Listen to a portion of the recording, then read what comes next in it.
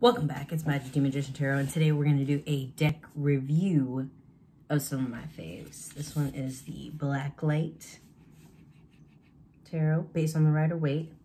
This is, oh my gosh, this guy named John. Hold on, I have the information here.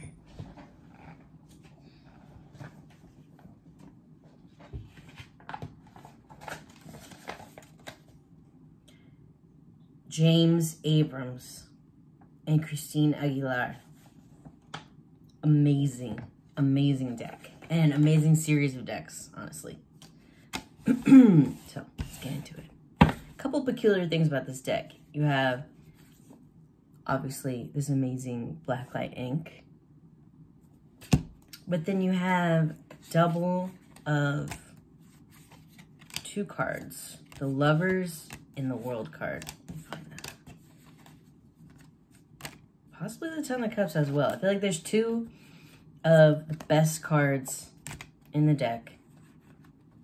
Like alternate versions, which really cool. Okay, here's the first World. Really awesome. Black Power. I love the fro. Love it. It's gorgeous. And then, I'm not black, obviously, but I support Black Power. If you have a problem with that, bye. But seriously, let's keep it serious. And then we got, oh my God, where is the other World card? Where in the world is the other World card? Here it is. Okay, once again, repeated imagery. This beautiful fro. I love it, because it's like a halo. You know, it's a halo nod. And the halo means a lot in terms of enlightenment, not just Christianity. So, enlighten yourself. And we got this cool, melty Two of Swords. I'm having coffee, so excuse my coffee teeth. Y'all already know. Welcome back, Magic the Magician Tarot. We keep it real. Here is the Lovers card. So freaking cute. Inspired by, you know, pacifist messages from the groovy days. Make love, not war. A personal motto of mine, honestly. And then I do believe there was another Lovers card in here, so you're going to have to watch some of my readings to get the inside scoop. And I'll show you guys the back, because I think the back is honestly my favorite part. The front of the cards have borders, but the back is gorgeously borderless. So, it's a mirrored design. It's a Two of Pentacles. Oh, yeah. And it's sexy. It's just a sexy, overall sexy deck. You could take this to, like, a strip club. You could take this to prom. You could take it to, you know, your college roommate's little den. Off campus, of course. Now let us move on. Okay, this one, for a total change of pace, I just wanted to keep it crazy, because y'all know how I am. The new Palladini Tarot. Suffice it to say, I got a deal, but new Palladini Tarot, I didn't know what to expect, but I was a little bit intrigued by the name because I'm Italian, but also the artwork. I found the artwork to be very illustrative, but sort of timeless. Reminded me of like Tommy DePaola, but like refined. So comment below if you know Straganona. Remember Straganona. Okay, now, looking on the inside here, we got the Temperance and the Fool, so a message for some of y'all, but look at this. Like, he's so, like, queeny and petite. He's got his little flower. I mean, the Fool has always been a very gender-neutral card to me, but I love this crazy, like, gorgeous mascara face and the beard. Reminds me of some of my queens I used to work with when I was doing drag. And then here is the beautiful Temperance card. So that'll give you a little bit of an idea. Wow, I didn't even notice the angel wing details, but this will give you an idea what it looks like. And in the back, sickening with the Ouroboros, and it's red. Cool. It's like very vintage feel, but kind of mystical. It's like mystical. Reminds me of the Ethereal Visions deck, which I love. It's gilded. But it's like soft. It's soft, but it's not trying to make everything positive or make everything dark. It really is letting the images speak for themselves. The Eight of Rods, the Eight of Wands. The rods are the wands in this deck. Pentacles, this cool snow effect on it. Look at this King of Swords. I also feel like there's different cultures in this deck, which is really important to me. Like, I feel like this is sort of a Horus type character. He's got his falcon. Not overtly Egyptian, but he does have like the prosthetic beard and things that suggest, you know. It's vaguely European, but it's got different flavors. Like, it might have some Mediterranean flavor. It's a little bit Italian, I feel like. I mean, the name Palladini, it's gotta be. This tower, it's like... It's missing the people fleeing from the tower, but it's coming out of like this cool rock formation, these cool flames, these little lightning flames. Reminds me of some of the older woodcut decks. Knight of Cups. Look at this guy's face. Like, my favorite part about this deck is the expression on the faces. They're all so unique. They really feel like they're different characters. You feel like you're reading a book or something. Here's the Hierophant. Love it. The Hierophant gets a bad name, but I think it's kind of a badass card. Okay, Knight of Cups. I'm a cups person, so I'm always going to be looking for how them cups looking. Love that. Because I hate how they always make the cups, these days, they make the cups all, like, whiny and cryy. Look at the Ace of Rods. It's a scepter. It's gorgeous. Very natural looking. Look at this guy. It also gives you different esoteric symbols, like I said, but, like, some... astrology type symbols. As you can see, you got the Aries ram right here. Oh, this is overtly Egyptian. Page of Rods. Standing in front of Giza. Love it. If you speak Arabic, also comment below. I'm learning Arabic. Or if you speak Italian or Spanish, comment below. Let me know where y'all from. Okay, a little bit of a NF safe, like not safe for work. A little titties. They're not offensive. They're just mammary glands. The Hermit, he's got a cool hat. This Hanged Man also, I feel like illumination and awareness and like next level cognition is really well represented in this deck because you can see, again, another halo. Beautiful Ten of Cups. Look at this Justice card. She almost has like an alien-y face, which I feel like is good for Justice because she's weighing a leaf and coins. Look at the expression on her face. Like, I don't know if she's a gray, but I'll take it. And then, very simple. Looks drawn. Love it. Now, I move on to something. Once again, switching gears completely. I'll show you the back again because it's just sick. They're a little bit sticky, which, you know, older decks that are not, they're more plasticky and less, they're paper, but with like a smooth finish. They can be a little bit clumpy, but they do shuffle well. I'll show y'all a bridge. This is my first time recording with my phone, so I apologize for a little shakiness. I much prefer to do on my old MacBook, but she's getting on in age, and the audio is just...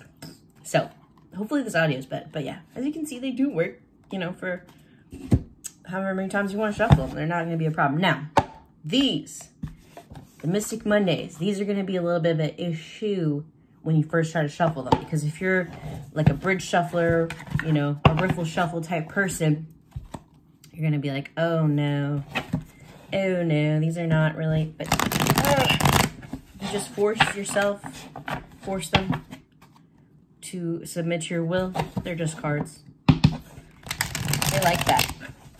Just manhandle them a little bit, or woman handle them a little bit, you know, they're okay. So, back of the card, simple all-seeing eye with a little bit of holographic effect, which you can see on the front. Beautiful. Here's the sun.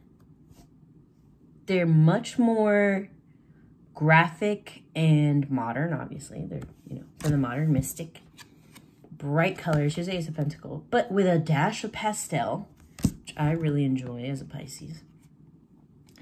Less faces on this and more just abstract feeling. Like here she is in front of a tombstone, or a doorway. or a doorway. That's what I mean about their abstract, which is really fun for like intuitive readers. If you're a person that's like, you know, just stare at a card and just get lost in all the different meanings. It's very, very simple wheel. Not a super fan of this wheel because I like when the wheel has the different animals around it. I love these flamingos though. Here's the Lovers. Sometimes they do substitute animals for the people, or they take the people out. Like in the Lovers, you would usually have, you know, 2 characters. Here's the Princess. Here's one that like gives me a challenge. Whenever she comes out, like I cannot help but think she a dancer, you know? But like she's just holding a wand.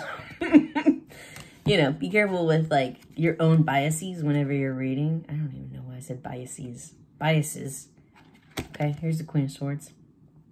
But I think if you're a brand new reader, you're going to have those anyway. So you got to check yourself or you wreck yourself at all times. At all times. Love this one because instead of a lion, we got the white tiger. Y'all know I'm a fan of the white tiger, the snow leopard, the crazy anomalies of nature, the snow creatures. I'm a big fan of snow. All right, Princess of Pentacles. See, the princesses in this deck are very, like, laid back, I want to say. You know, they kind of all favor one another. They look a little similar to each other.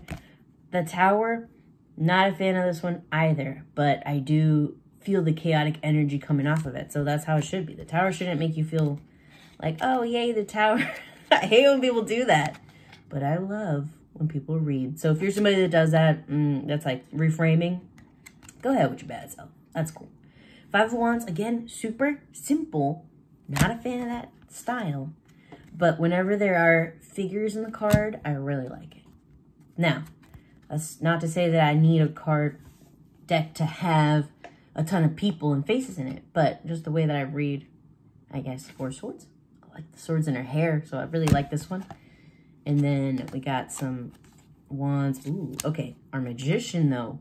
Look at her. Look at her. She's got the infinity scrunchie.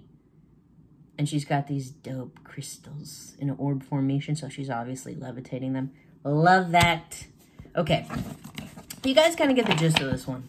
If you like it, let me know. I like to read with it. Especially I like to pair it with like other dark looking decks. I love the foil effect. And they do spread super nice. You know, look at that. Okay, now, moving on, I'm going to show you guys an Oracle deck. It's an oldie but a goodie. The John Holland Psychic Tarot for the Heart. This is a must-have Oracle deck. Whether you are a old school, by-the-book reader, or if you're a positive, uplifting, reframing reader, doesn't matter. This is the perfect deck for you because it has both of those messages. And yet, each card, even the darkest card, it's for the heart. So, it's got a little bit of softness. I'd say it's got softness, it's got positivity. Interesting thing, if you're like a chakra person, chakra worker, that I learned, you might not know this if you're not. Green is the color of the heart, not red. Red is the root chakra. Okay, similar to the Mystic Monday, we got another awesome gilded effect, but this time it's gold, okay? Sticky for sure, and big and hard to shuffle, but it does make them super durable. Like I got these secondhand, very, very little chipping. Look at that. Look at that. Oh my God. Like keywords, you may be a fan of keywords, you may not be a fan of keywords, you may be not a fan of like borders, but you gotta admit, a black border, so nice. So I guess the theme with this particular deck that I'm showing you is the illustrative style. Different illustrative styles. Look at this. There's a little bit of realism and a lot of like cosmic swirly. Such a fan of cosmic swirly. Here's one that says manifest. Very similar to obviously the magician card. So you're gonna have some echoes of like a regular tarot deck because it's Psychic Tarot for the Heart Oracle deck. So like I said, best of both worlds.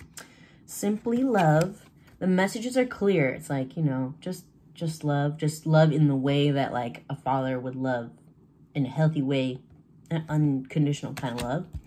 Here's teach. Got this lovely Pomeranian, like little lion dog. It could be like a long-haired chihuahua. Love this. You also have some more abstract Look at this. All these different hands. More abstract ideals and drawings. Just breathe. Really beautiful. But then it will smack you in the face with truth. You just confront. So you're going to confront your shadow self. You know, if you're really reading these messages, they can be very helpful. And I feel like this deck is one of the more magic decks. Like and when I say magic, I mean truly magic. I've read with this deck before and I've pulled out a card and I've been like, okay, let's see. Reshuffled and it wants to come back out. It just wants to keep coming back out. Look at this. This guy's got chainmail. Look at the detail on the chainmail. He's giving me Joan of Arc. Look at that. And then the face on the shield. Moving on. Very simple. So they're not bound by any kind of theme or time period. It's very timeless feeling. It almost feels like it's from another realm. But it's like memories of our realm. Here, seek the truth. Rebuild. So the keywords really help. But then sadness and isolation. Like I said, they're not all like trying to gloss over it or sugarcoat. Refusing to see, for example. That's so interesting. That's such a great card. I haven't actually seen this card in this deck before, which is why I said this deck is magic. Like, it just shows you the same messages over and over again. If you're not getting the message, if you're not getting the picture, the image, it will keep spitting that card out, no matter how much you shuffle it. And you guys that watch my videos, you know I shuffle obsessively. Like, I will not start out a reading with just, like, your spread already out. I don't play that. No offense to anybody that does, but he's got this beautiful third eye helmet, and yet he cannot see. Look at that. Refusing to see. I love it. Love a balance. This is a very simple message about, like, you know, Little Dicky Earth type thing. Everybody here is here for the same reason. We're here because we're here because we're here because we're here kind of thing. Lead. Here's awaiting results. Never seen that one either, but as you can see, they're integrating the tree into, like, the dress and connecting it to her core, and she's got like a bonnet. Crazy. Here's giving and receiving. Success and growth. Darkest fears. Look at that.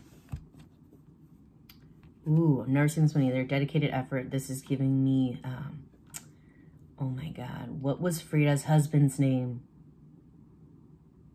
Oh my God, that's gonna bother me. Diego Rivera? This is giving me Diego Rivera. Okay, coming together. Oh, and then they may have like a little, almost like suggesting birth. She's got a Valkyrie vibe, trust. And it's interesting because the Valkyries lead the wounded or the dead soldiers to like Valhalla or something like that. So, you know, you got to let go and trust. Heal, breaking the chains. Love it. Okay, joy and stability. And as you can see, it goes on. You know, there's also, okay, here we go. This is what I'm talking about, this deck. I almost did not come across any of the chakra-specific cards. But they are here, and they just very simply mentioned the chakra. So that'll be your key if you're a reader who's using these cards, that the person that you're reading for is developing that part of their chi flow, is unblocking that part of their chi flow, accessing some parts of it, and so on and so forth. So that's the John Holland Psychic Tarot for the Heart. That's my hand if y'all want to palmistry me. All right. Magic Demon Digital Tarot. Like, share, and subscribe below. Y'all already know what to do.